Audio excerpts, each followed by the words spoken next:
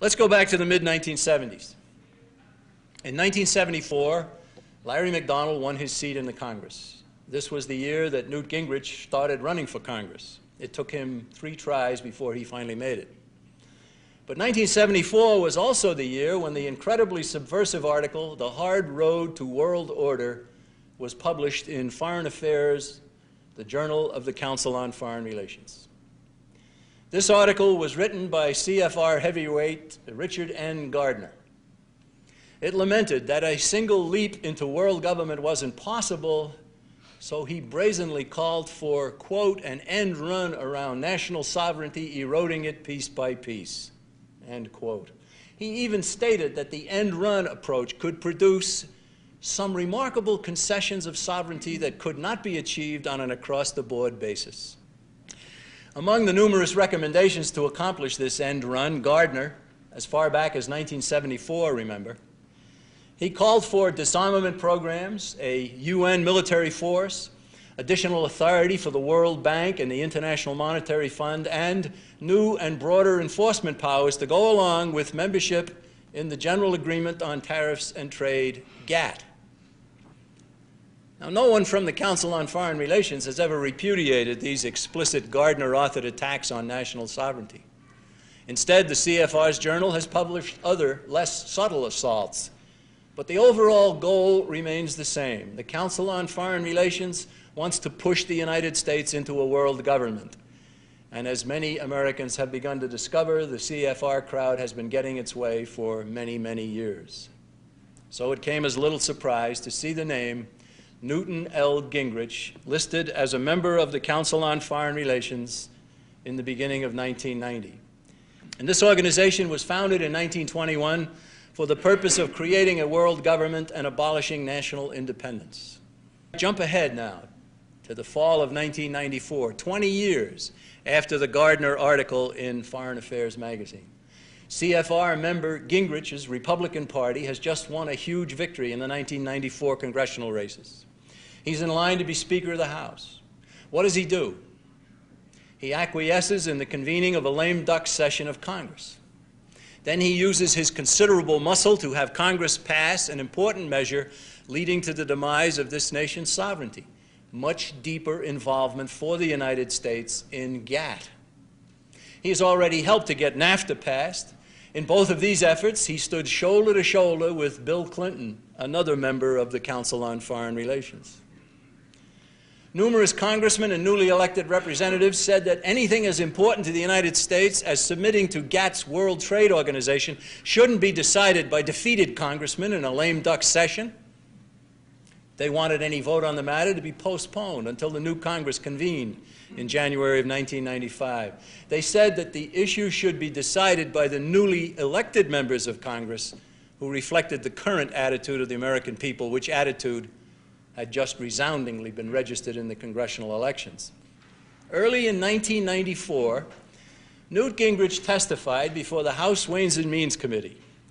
Listen to what he said about the plan to expand GATT's powers. Quote, "We need to be honest about the fact that we are transferring from the United States significant authority to a new organization. This is a transformational moment. This is not just another trade agreement. This is a very big transfer of power." End quote. This assessment of what was planned for GATT is absolutely correct. It's why the Council on Foreign Relations wanted the United States to submit to the trade bloc's regulatory powers.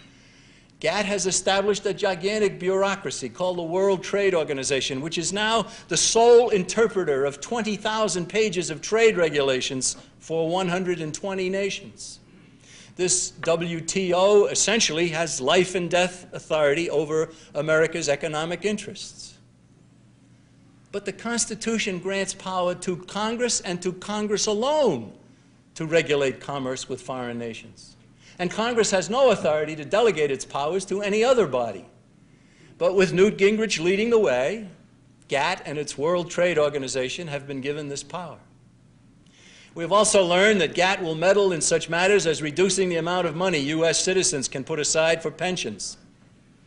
A headline from the December 5th, 1994 Wall Street Journal, the establishment newspaper that openly urged Congress to approve the GATT Accord.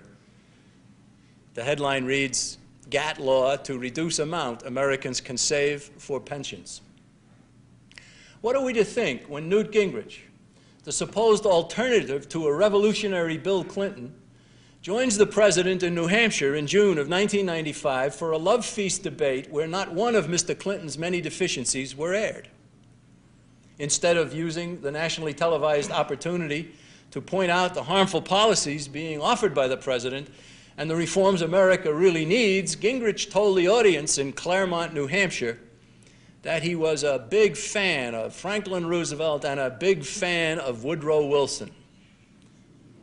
This is an alternative to Bill Clinton?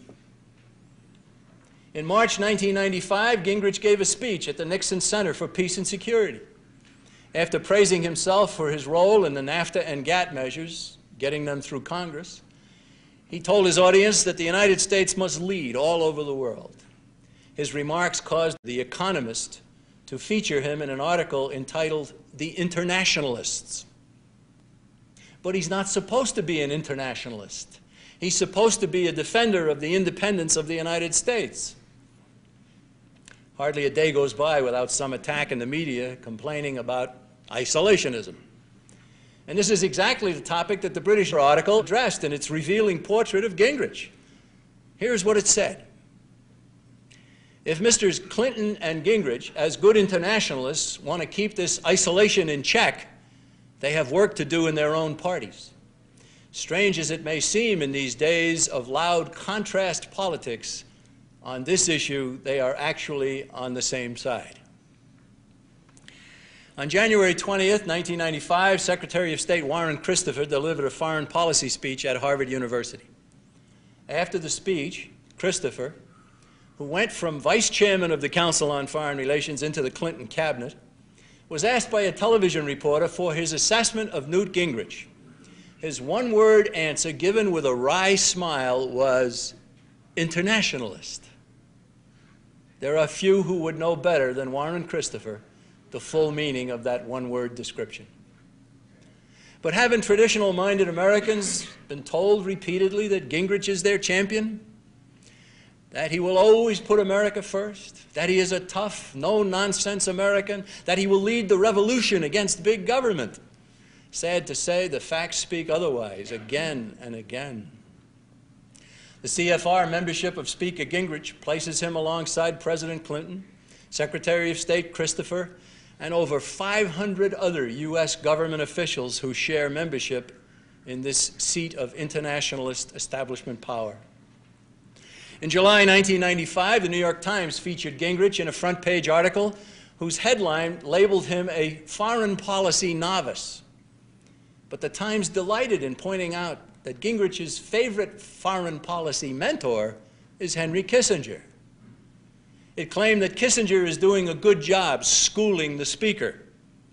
Kissinger, the architect of much of America's disastrous foreign policy over recent years, is another member of the Council on Foreign Relations. It certainly follows that he is a huge promoter of international trade entanglements such as NAFTA and GATT, both backed by Newt Gingrich. Also in July 1995, Gingrich gave a speech at the Center for Strategic and International Affairs. In it, he said, quote, "The American challenge in leading the world is compounded by our Constitution," end quote. He suggested that we would have to rethink our Constitution. He also told his audience, "I believe in a very strong central government. You can have a very strong but limited federal government." No, you can't. The founders wanted the central government weak, not strong. It was to be tied down to merely protecting rights. In April 1996, President Clinton signed the new federal budget. While doing so, he repeatedly thanked congressional leaders, Speaker Gingrich and Senate Majority Leader Dole, for backing down and not scrapping an array of government programs that should be scrapped. He went out of his way to heap praise on these Republicans. He said he was pleased that Congress restored the programs, followed his urging regarding others, and adopted recommendations for some more. These programs, all of which were supposed to be terminated according to Gingrich, include oppressive environmental laws, the National Service Program, the United Nations-inspired Goals 2000 program for America's schools, federal financing of local police, and UN peacekeeping missions for our nation's military. A very astute observer of American politics recently summarized the difficult situation facing good congressmen who seek re-election in 1996. Gingrich has achieved something almost unthinkable. He has kept Republican freshmen from being conservative and yet set them up for possible defeat in November for being too conservative. That takes brilliance. Early in 1996, freshman Republican Congressman John Hostetler of Indiana wrote a letter to Gingrich and released it to the press. It said, "I am today declining your unsolicited offer to attend a fundraiser in southwestern Indiana to benefit my re-election." Hostetler felt he was better off getting ready for re-election on his own than having Gingrich by his side. And that attitude has spread amongst the very best of the Republicans in the House. Not only did Gingrich use his brilliance to keep Republican freshmen from being conservative, some of the best Republican conservatives turned down his support for their re-election. In the revealing case of Dr. Ron Paul, who in 1996 sought to regain a seat in Congress after having a decade of not serving, Newt Gingrich did everything possible to keep him from returning to Washington. Gingrich went out of his way to get 50 members of Congress to endorse Dr. Paul's opponent in the Texas primary. Even former President George H.W. Bush campaigned for Dr. Paul's opponent at Gingrich's request. Despite all of Gingrich's efforts, Dr. Paul did win the primary and the election and did return to Congress. Why would the supposed leader of the conservative movement work to keep one of the Constitution's most stalwart defenders away from Washington, D.C.?